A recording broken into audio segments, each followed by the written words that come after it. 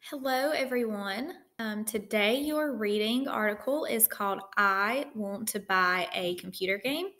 And remember, this is actually what would have been Monday's lesson, but we were off um, Friday and Monday, so that is how we are catching up today. So I'm going to begin reading this to you. And this says, Lewis was excited. The new computer game that he wanted was finally in stores. The game is here, he told his mom. Can we go buy it? How much does it cost? Lewis's mother asked. $35, he replied. That is a lot of money, Lewis. Do you have enough to buy it yourself? He shook his head. You know, Lewis, we have to spend our money carefully. We have to pay for our house and our food. We need to buy clothing and books and gas for our car. Our money goes to things that we need. But I really want this game, answered Lewis. What can I do? You get $8 a week for doing chores, his mom said. Try to save it. Before long, you will have enough to pay for the game. I do not think so, said Lewis. By then, all the games will be sold. Try it, replied his mother. Weeks later, Lewis came home very happy. Guess what, Mama? I did what you said. I saved my chore money. Then I saw the game was on sale. Today, I bought it for $28. So remember, the game was originally $35, and he got it on sale for $28. And his mother added, you did it with your own money.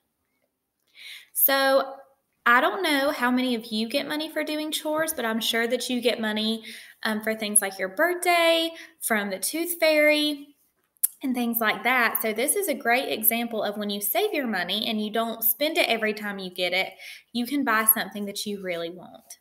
So let's look at your question set from today.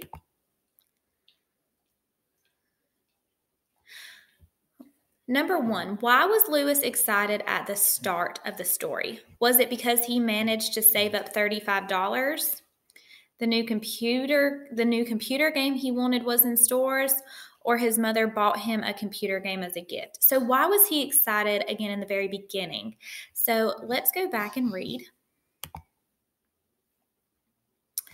And let's read this top line right here. And I am going to use a pen and underline where we read.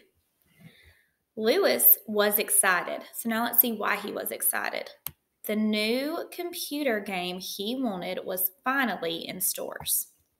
So that is the answer to our first question. Why was he excited?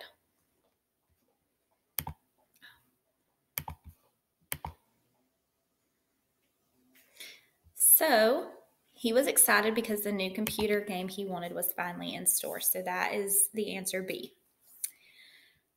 What is the main problem that Lewis faces in the story? Was the problem that he wanted a new computer game, but the store was out of the game? He wanted a new computer game, but he didn't have enough money to buy it? Or he wants a new computer game, but his mother hates all computer games? So we know that the store did not run out because it said in the last part of the text that he bought the game. And his mother did not say that she hated computer games. She just said that their money was for more important things.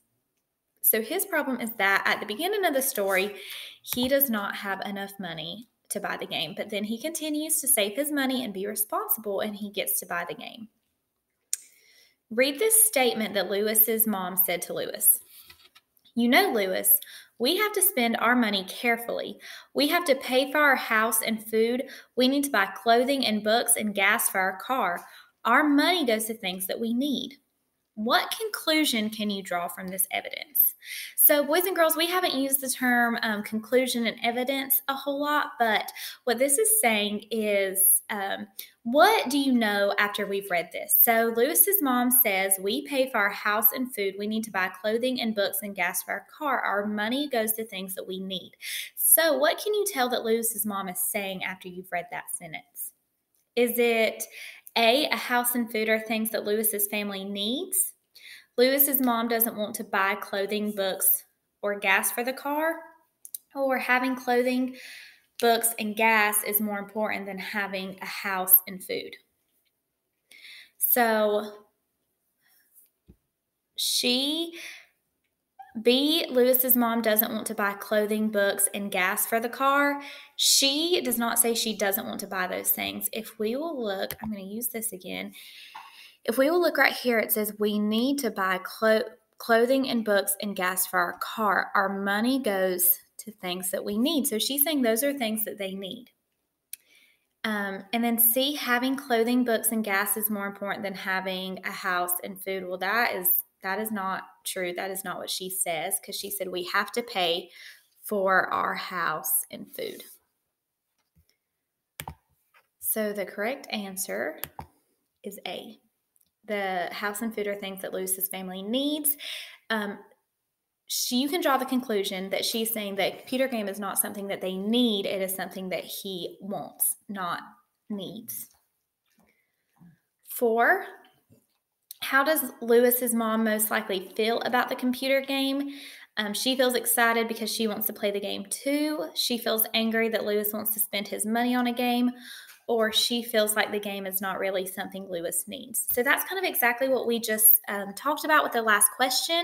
She told Lewis that they need to spend their money on things that they need. And like I said, a computer game is probably not something that they need. It's more of a want. So that answer would be C.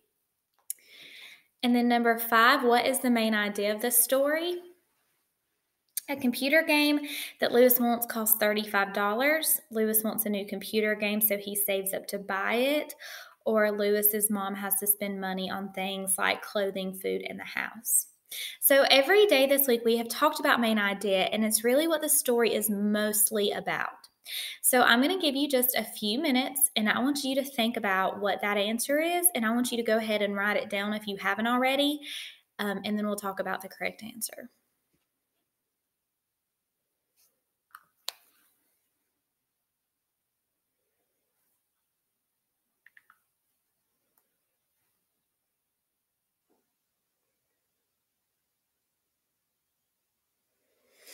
Okay, that answer is B. Lewis wants to buy a computer game, so he decides to save his money and buy it. Yes, the game was $35, and yes, his mom needs to spend money on things like food and clothing in the house. But again, those are just small details. So the main idea of this story is that Lewis decides to save money so he can buy a computer game. All right. Number 6. Read these sentences from the text. Lewis was excited. The computer game he wanted was finally in stores. The game is here, he told his mom. Can we go buy it? Why might the author have used an exclamation point when Lewis tells his mother that the game is here? So what does an exclamation point mean, boys and girls? It means that you are showing excitement. So who was excited here? Was it that Lewis was very excited, his mom was very excited, or that the game was just really fun to play? Who would have been the person that was excited here? And that would have been Lewis. He was very excited about the game. All right, number 7, you get $8 a week for doing chores, his mom said. Try to save it. Before long, you will have enough to pay for the game. What does the word it in the second sentence refer to? So try to save it. So let's look right here. And they're talking about that it right there. What is she telling him to save? She's telling him to save the $8. So it is referring to the money or the $8. All right, number 8. Why doesn't Lewis's mother buy the computer game when Lewis first asked her for it? So you can either write this down in your journal or just on the bottom of this paper, or you may talk with a family member, but if you will go back to the passage, you can probably find your answer.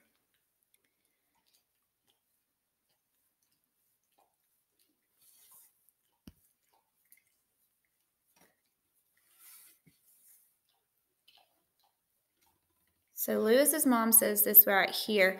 Our money goes to things that we need. So why did she not want to buy him the game?